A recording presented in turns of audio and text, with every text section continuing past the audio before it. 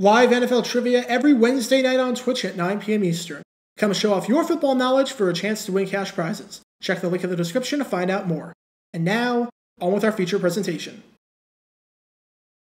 We've seen players get suspended for a bunch of different reasons. You got players getting suspended for violating the league-wide drug policy, or for doing something on the field that isn't allowed, or for violating a team policy, whether it's missing practice or getting into an altercation with a coach or a teammate. However, there are some suspensions that are more bizarre than others. There are some suspensions that, when you consider how they played out, make no sense whatsoever, and where you can't find any good justification for the outcome being the way that it was. And in the over 60-year history of the Chargers franchise, this one has to be the winner.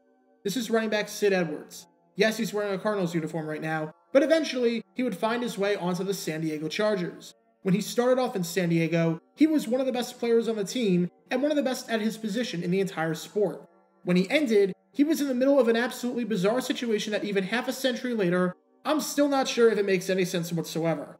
In 1974, Cid Edwards got suspended under absolutely baffling circumstances. And this is the story behind that. Before I talk about the suspension, we need some context to understand who Cid Edwards is, how well he was playing, how important he was to the Chargers, and why everything went down in the first place. As I mentioned earlier, for the first 4 years of his career, Edwards, an undrafted running back out of Tennessee State, would play for the St. Louis Cardinals. He was part of a pretty solid backfield over there that, in 1970, finished 6th in rushing yards. You had Edwards, Johnny Rowland, and MacArthur Lane, and all three of them were pretty good players. As a side note, I did a video about MacArthur Lane and his career, so if you want to learn more about him, then click the card in the upper right corner.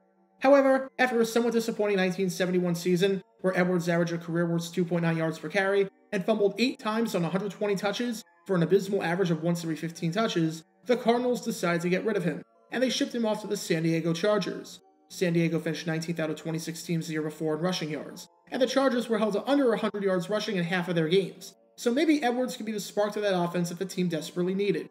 And sure enough, he was. During the 1972 season, Edwards racked up a career-high 1,236 yards from scrimmage, finishing inside the top 10 of the NFL in this category.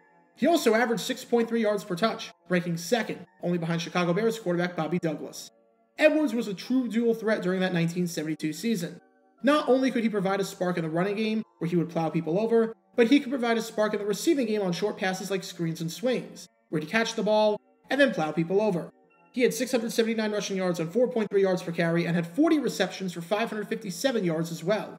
To put his season into perspective, only 2 players in football that season had at least 600 rushing yards and 500 receiving yards. One of them was Atlanta Falcons fullback Art Malone. The other, Cid Edwards, meaning that Edwards was the only player in the AFC to accomplish this feat. After being cast away from the Cardinals, Edwards was so good in 1972 that he was named the team MVP on the offensive side of the ball. Unfortunately, everything was about to go downhill from there. Edwards had a solid 1973 campaign. While not as great as what he did in 1972, as his yards from scrimmage was cut by nearly 40% from 1,236 to 773, he still played well, averaging 4.6 yards per carry, finishing 8th in the league in that category. However, the Chargers were atrocious that season, going 2-11-1, which was the worst record in franchise history at the time. After making a mid-season coaching change, in 1974, they were about to bring in a new head coach to help change the identity of a team that had not made the postseason since 1965 and hadn't had a winning record since the merger. Enter a man by the name of Tommy Prothro. Prothro was the head coach of the Los Angeles Rams for 2 seasons and did not make the playoffs either year. After starting 4-1-1 in his first season with the Rams in 1971, over the next 22 games, the Rams won just 10 of them, and he was fired after a 1972 season where the Rams finished below 500 for the first time since 1965. The story behind his firing is a topic for another video, because that was even the topic of a lawsuit. But regardless, in 1974, he was about to get another shot to lead an NFL team, when he was hired to coach the San Diego Chargers. And if he was expected to be able to turn the team around in that first season, he was sorely mistaken, because the 1974 season was shaping up to be an absolute disaster. Through the first 7 weeks at the halfway point of the season, the Chargers were 1-6, tied with a few other teams for the worst record in all of football. Their offense was atrocious, having scored a mere 93 points, or just a hair above 13 points per game. That was the 4th worst total in the NFL and the 2nd worst total in the AFC, only ahead of the Baltimore Colts. The Chargers had multiple games in that stretch where they turned the ball over 5 times. And after winning 2 straight games to improve to 3-6, that goodwill was wasted when the team lost 2 straight to drop to 3-8 and guarantee themselves a losing record, with the second of those losses being a 34-0 ambush at the hands of the Green Bay Packers.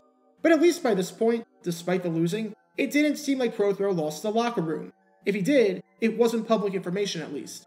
After that loss to the Packers, though, everything changed, and the main character in our story, running back Cid Edwards, was unfortunately caught in the middle of it.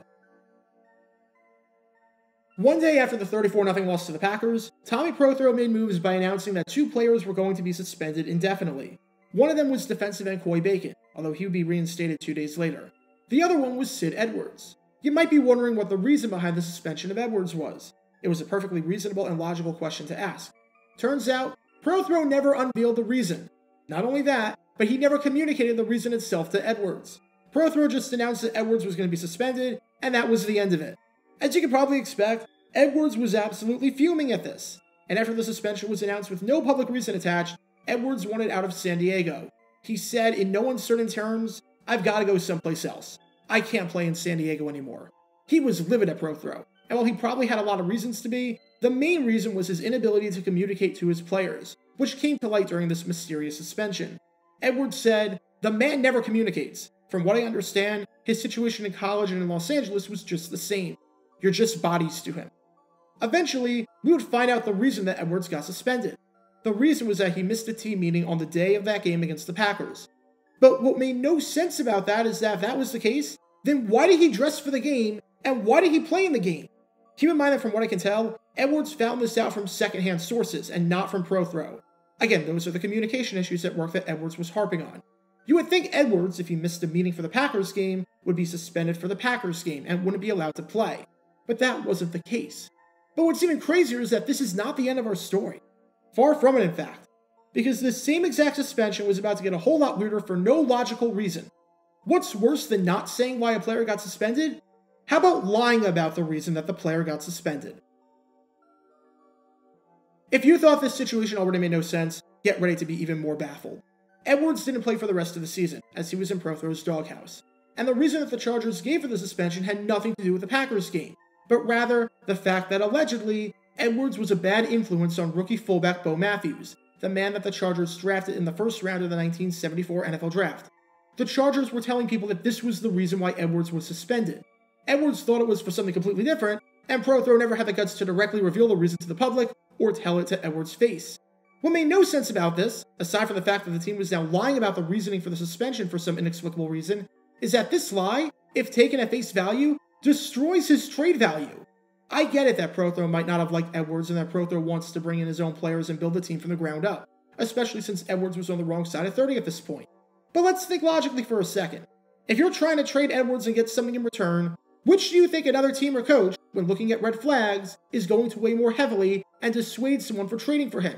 Edwards missing one singular meeting, as he had no prior history with this, or Edwards being a bad influence on the rookies and a potential locker room cancer? So not only did Tommy Prothro lie about the suspension, and not only did he lose a ton of credibility in the locker room and in the public eye, but he did it for a reason that never, in a million years, would have benefited himself or the team.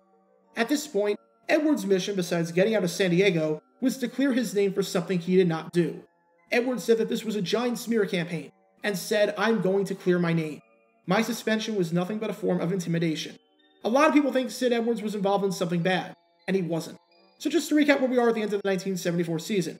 Edwards is suspended for a completely different reason than the one the Chargers are telling people, and Prothro has no idea how to communicate any of this, even though he could very easily clear the air with 1 or 2 sentences. This suspension truly was strange. As for how it would all play out, well, neither side really got what they wanted in the end. The good news for Edwards was that in 1975, he found himself on the Chicago Bears, after Chicago made a trade during the NFL draft to get him. Somehow, the Chargers were able to get a third-round pick out of him, so that means that either Edwards was incredibly successful in clearing his name, or that the Bears had no idea what they were doing giving up that high of a pick for a runner in his 30s who was on his way out anyways. Maybe it's a bit of both. However, even though Edwards was out of San Diego, he did nothing in Chicago. He played 1 season there, scoring this 1 touchdown, and that was it. Edwards was out of the NFL by the end of the 1975 season. As for Prothro, his time with the Chargers was not good at all. Shocker, I know. I'm not going to dive too much into that because I did a video about Prothro a while ago, so if you want to learn more about him, then click the card in the upper right corner. But let's just say that when you're about to play a team, and your motivational speech before the game is that you have no shot at winning the game, and your team goes on to lose 37-0, partially because you completely deflated their spirits, That should give you an idea of how good of a coach Prothro truly was. And this whole situation with Cid Edwards was just a microcosm of the mess and dysfunction that Prothro was involved with. What are the takeaways from this? If you're going to suspend a player, especially for an extended period like a 3-game stretch, you better have a reason for suspending him. Even if you don't disclose the reasoning for the suspension to the public and just want to keep it in-house and keep it between the coaches and the team, you better at least communicate that reason. And if you're not going to communicate that reason, at the very least, don't lie about the reasoning and have people believe something that never happened, especially if everyone with a working brain can see that it's only going to backfire on you at the end of the day. Because Tommy Prothro completely botched the suspension, to the point where nearly 50 years later, it still lives in infamy as a prime example of how not to lead a team. Get your official Jaguar Gamer 9 merchandise by going to jg9shop.com, and be sure to like this video, ring the notification bell, subscribe down below if you haven't already, as it helps the channel out a lot, and be sure to check out Twitch every Wednesday night at 9 p.m. Eastern for your chance to play NFL Trivia and win cash prizes, link in the description below. If you want to see videos like this condensed down to 60 seconds, then follow me on TikTok at JaguarGator9, and subscribe to 60-Second NFL History on YouTube. To see highlight videos of players throughout the history of the NFL, subscribe to JG9 Highlights.